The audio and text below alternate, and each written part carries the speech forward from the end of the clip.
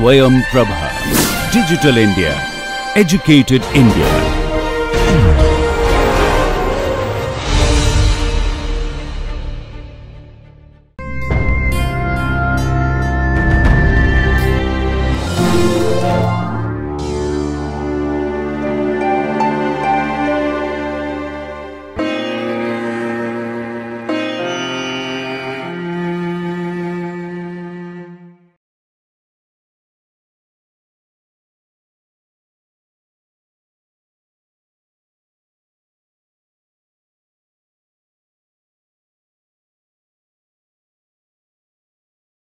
Hello friends, today we shall try to tackle yet another important aspect of immune disorders, simply called autoimmunity.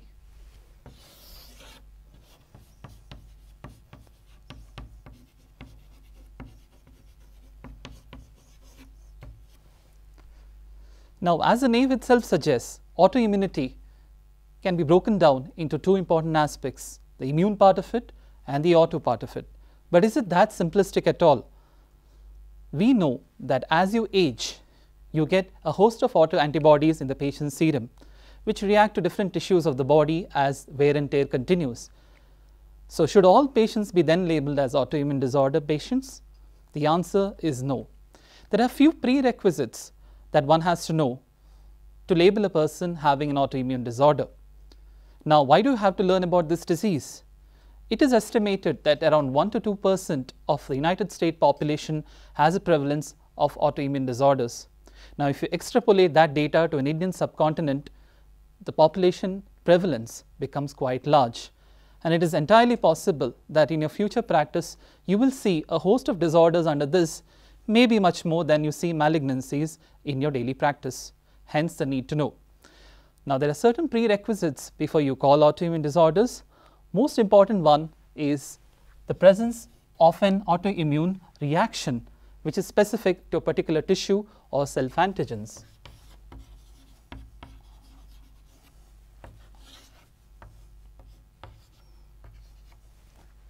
Now, this is very important because you have to serologically or histologically demonstrate that these autoantibodies are specifically targeting certain antigens.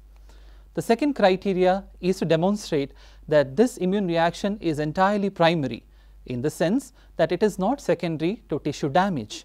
As alluded to earlier, you can get tissue damage as you go along, as you wear and tear of the tissues continue, and then an autoantibody response is mounted against that. That, my friends, is not autoimmunity. You should demonstrate it as a primary pathology. The third important cog in the wheel is to rule out the absence of other well-defined causes of the disease. There are a host of other conditions which can cause secondary autoimmunity. Those are not autoimmune disorders. You need to have a more detailed idea about that. So, having met all of these three prerequisites, you may have entered the territory of autoimmune disorders. Now, certain disorders of autoimmune spectrum are organ specific, such as a thyroid.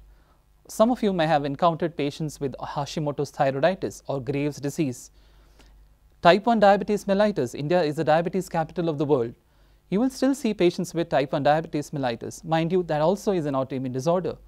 You may think of multiple sclerosis, or even closer home, you have a lot of patients of lupus or systemic lupus erythematosus, which we will tackle in the ensuing classes.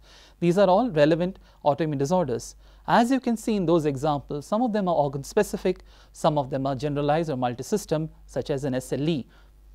Now, all of this, how do they come about? Let's try to understand them a little bit in detail. How do they manifest in a person's body? This has entirely to do with the breakdown of something that we all need to have called tolerance. But in the context of immunity, we are talking about tolerance or self-tolerance. Now, an important aspect of this is the physiology part of it. Having trying to know what the physiology is, it slightly becomes easier. Having a good understanding of the physiology will give us a better idea about what happens in the pathological aspects. So, what is immunological tolerance or self-tolerance, as it is also called?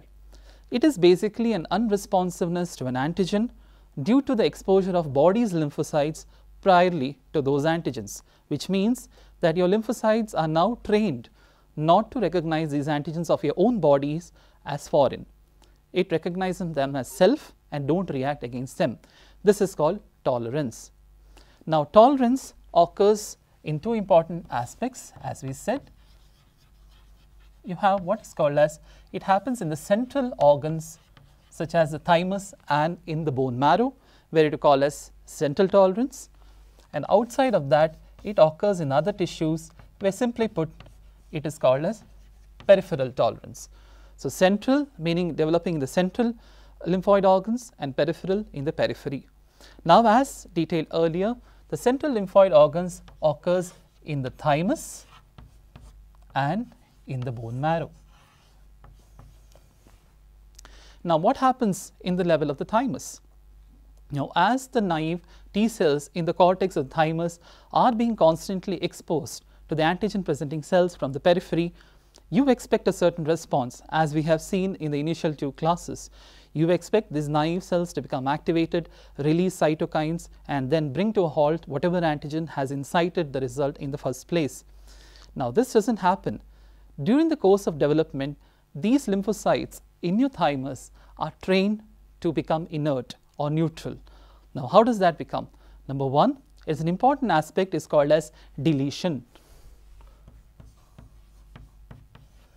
Now, deletion is an important mechanism where once these lymphocytes encounter the antigen, they are neutered or rendered inactive by means of apoptosis or programmed cell death. So, no longer will be the cell able to function or thrive. So, this is an important mechanism to reduce this population of cells which may be potentially self-reactive. That is how your cells are getting trained. Now, there is an other important aspect of this is what is called as regulatory T cells. Now, this is a small subset of your T cells which are devoted to the pathway of lymphocyte inactivation or stimulation. A detailed role of that we will come to in a couple of slides, but the time being, remember, this also happens at the level of thymus. Now, while at the level of the bone marrow, you will see the B cells, of course, being maturing, differentiating and releasing into the bloodstream. There also is an important aspect of deletion, where all these self-reactive B lymphocytes are rendered inactive. Another mechanism is what is called as receptor editing,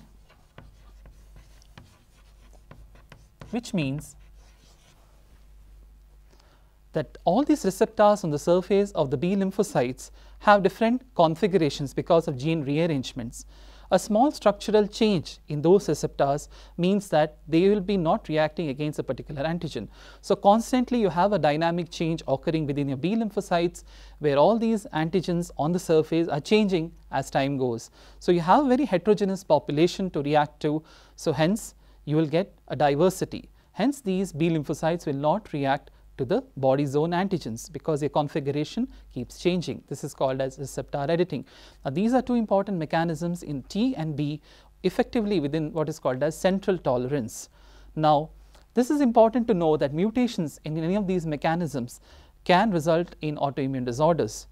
AIRE, what is called as autoimmune regulator, is an important mechanism where these regulatory T cells come into play. Now, any mutation in this AIRE exposes the patient, as literature alludes to, can result in a lot of autoimmune conditions. Now, this is about central tolerance. Now, what is peripheral tolerance? Now, peripheral tolerance occurs at the level of tissues where some of the cells in the central tolerance would have entirely escaped. Now, what should happen to them? You always have a check and balance which happens at the peripheral tissues also. An important mechanism is what is called as energy. It is not energy, but energy with the A. Now, what is energy? Once the antigen encounters the lymphocyte, that lymphocyte is rendered functionally inactive.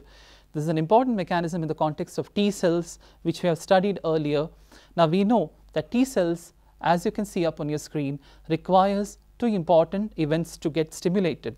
Number one, you require the antigen presenting cells which have to hone in here. As you can see on the top of your screen, the antigen presenting cells will bring in the antigens in combination with MHC class II molecule because it's a CD4 lymphocyte. Let's take the context of that, and signal 1 is generated because of the structural rearrangement of the T cell receptor.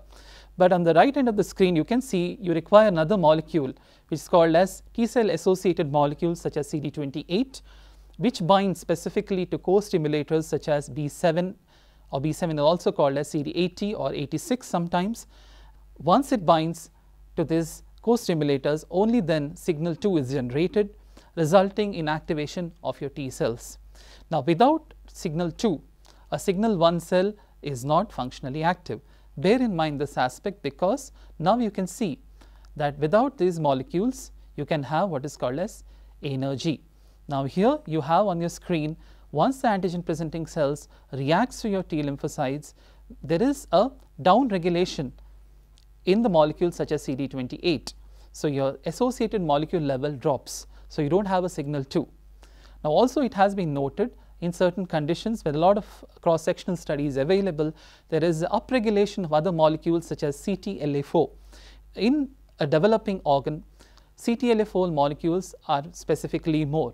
So, they have a higher affinity to bind the co-stimulatory molecules. So, CTLA4, B7 and not CD28. Now, you can imagine a condition where you have signal 1 being generated and no signal 2. So, what happens to those T cells? They are rendered inactive, or they cannot produce cytokines. Hence, this is another important checking mechanism wherein a cell can be neutralized. This is called as energy. Yet another important mechanism in the same vein is what is called as apoptosis, as we have seen earlier, or programmed cell death as we better know it. Now, those cells which have escaped the concept of energy now will be rendered towards apoptosis. It has been seen that there is an upregulation in the molecules which are pro-apoptotic, which signal cell death, such as high level of BIM, and there are anti-apoptotic molecules which are down-regulated, such as BCL2 and BCLX. Now, this is a context where you have an overdrive of pro-apoptotic pathways being generated. Also, it has been seen that there is upregulation in level of Fas ligand, which we remember from our classes on apoptosis, induces the death domain pathway of apoptosis. So, all these T lymphocytes which have escaped energy may be checked at the second point by means of apoptosis. So, the pool of self-reactive T lymphocytes are brought down. Yet another mechanism which is less understood but relevant nonetheless is the role of regulatory T cells. T cells, of course, they are derived from the thymus, as we have seen earlier. As you can see on your screen, they are a subset of population which are available within the thymus itself. They express a high level of molecules such as CD25, interleukin-2 and FOXP3, which are required for CD4 cell maintenance and differentiation during the growth phase of a human being. Now, they also are a storehouse of multiple factors such as interleukin-10 and transforming growth factor beta, which have a profound role in inactivating the lymphocyte activity. So, your lymphocyte stimulation is brought down. So, regulatory T cells also help to reduce the self-reactive pool of T lymphocytes. So, now you have the concept of central and peripheral tolerance. At the level of peripheral tolerance, you have AAR, which is energy, apoptosis and regulators. Okay, so, these are the physiological mechanisms, the checks and balances which keep us sane and not having autoimmune disorders. Now, the mechanisms of autoimmunity, to understand this concept, it is very important to know the pathological aspect of it. So, what happens to counter all these defense mechanisms available in your body? Now, this is always a problem. As the balance of the scales tips towards one, you have a disorder. As you can see on the screen, you have lymphocyte activation and tolerance. And when the balance tips towards lymphocyte activation, your tolerance reduces. All this vanishes away, and all you're left with is something to counter it, which is the pathological aspect of it, which is autoimmune disorders. Now, mechanisms of autoimmunity, to understand it, you have to understand it is always a multi-pronged event. Nothing happens in isolation, but it's when these all factors cluster together, you have a disorder at hand. Now, you have what is called as inheritance of what is called as susceptibility genes.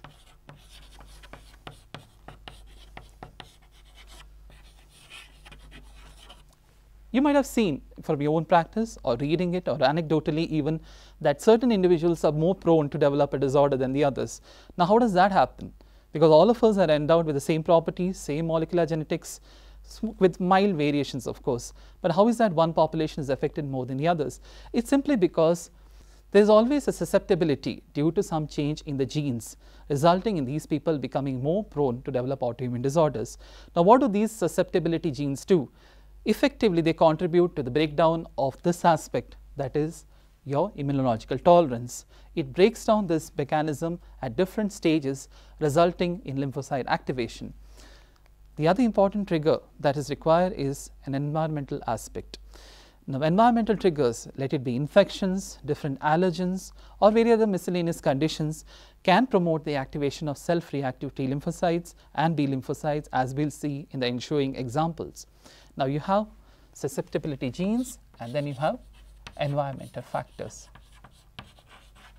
Now, susceptibility genes, it is important to study that susceptibility genes, you have what are called as HLA or MHC alleles, and you have non-HLA. Now, HLA is a very important vital integral aspect, and we know HLA because certain disorders have a high proponent of HLA allelism, such as B27, where ankylosing spondylitis is invariable in those individuals. Or let us take the class 2 molecules such as DRB1 or 2, where rheumatoid arthritis can ensue. You have also a host of other molecules such as non-HLA genes, where you still have autoimmunity. What has brought to sharp focus is in the case of diabetes mellitus type 1 and rheumatoid arthritis, there is a molecule called as PTPN22, which is a phosphatase, which is an inhibitor usually of tyrosine kinase. Now, once there is a mutation in this, you require the check balance over the tyrosine kinase is lost, resulting in overdrive or activation of T lymphocytes. It's even postulated that PTPN22 may be the most prevalent deleted allelism in human beings. You have other molecules such as NOD2, which is required to keep a check of the gut microbial organisms, and a counterbalance of that is Crohn's disease, which is an important inflammatory bowel disease.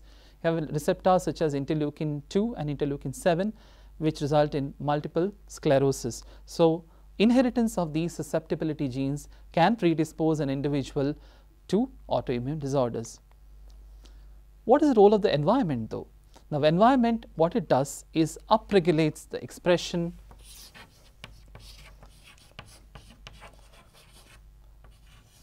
it results in upregulation of co-stimulatory molecules.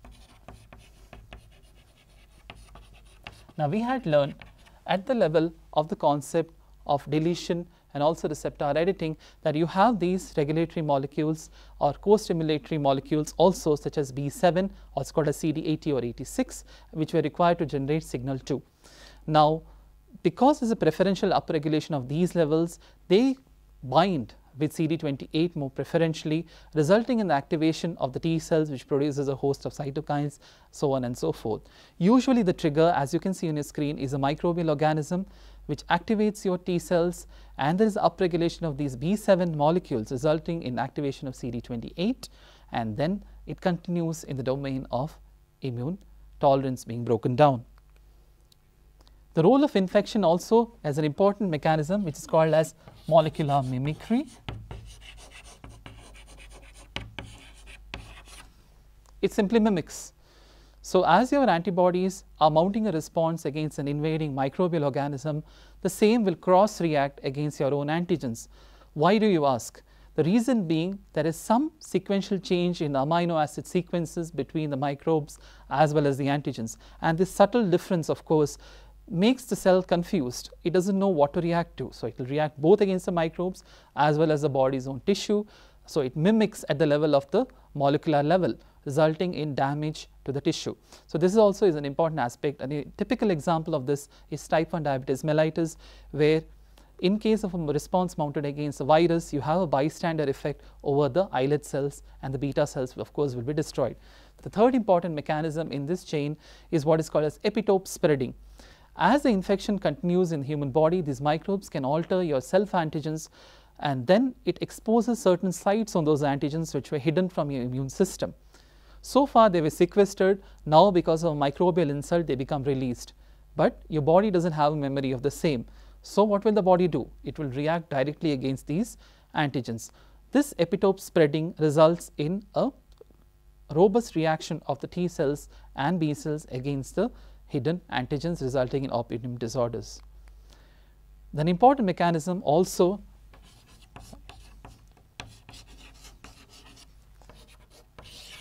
is what is called as polyclonal B cell activation. The B cell activation in the context of viral disorders such as HIV, which is very topical of course, and Epstein-Barr virus may produce a host of autoantibodies, and these autoantibodies will react against the body's own tissues. A lesser known mechanism, but relevant nonetheless. So to summarize, at the level of pathogenesis, you have an inheritance of susceptibility genes which renders a person more susceptible to develop an autoimmune disorders, which is also insulted by environmental triggers, which include upregulation of co-stimulators, which breaks down your tolerance. Molecular mimicry while attacking the microbes also attacks your body's own system. Epitope spreading, which gives it versatility, and whatever was hidden gets exposed, and then your body reacts to it at a later stage. And of course, polyclonal B cell activation. So these are important pathological processes where autoimmunity can continue. So this was about the physiological aspect and the pathology of autoimmune disorders. In the ensuing class, we shall try to tackle a very important autoimmune disorder, which is systemic lupus erythematosus. Thank you.